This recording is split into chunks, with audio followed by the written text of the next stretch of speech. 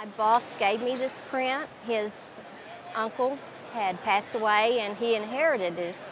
And it hung over our copy machine at work and I admired it every day. And what did you want to learn about it when you brought it in to me? Well, I wanted to learn, is it actually a print? Is it a charcoal, a lithograph? It's by Thomas Hart Benton, who is probably one of the most famous American artists of the 20th century.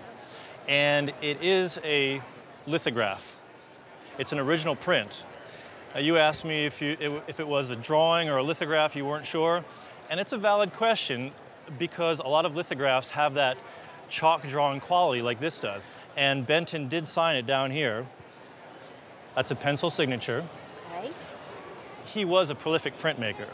He made several hundred lithographs, and this is actually one of his last prints. He died in 1975, and this one dates from 1973. Oh, okay. The title of the print is County Politics. Benton was very much into the common man and the struggle of the worker in America. This image shows sort of democracy at work, men outside the courthouse. Right. It's a nice, very evocative of Benton's work on the whole, sort of summing up his whole life. This interest in small town America, in rural politics. The lithograph itself is based on a painting from the 1950s that Benton made, and that painting is as you can imagine, it's a very colorful thing. This actually is a work he did to reproduce that painting. The painting itself is millions of dollars. Oh.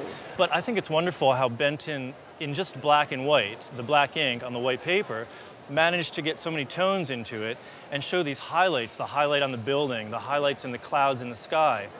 There's a lot going on for just a two-toned image. Now, have you ever had it valued, or you have any idea what it's worth? I mean, I figured maybe $1,500. And I don't know why. But you never had it appraised? Never had it, no, huh? Okay. And I might have found that on the internet somewhere. Okay.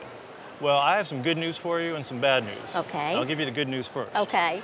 At auction, this would bring between $5,000 and $8,000. Oh, my. Well, the bad news is, I think your boss might want it back. I hope he doesn't.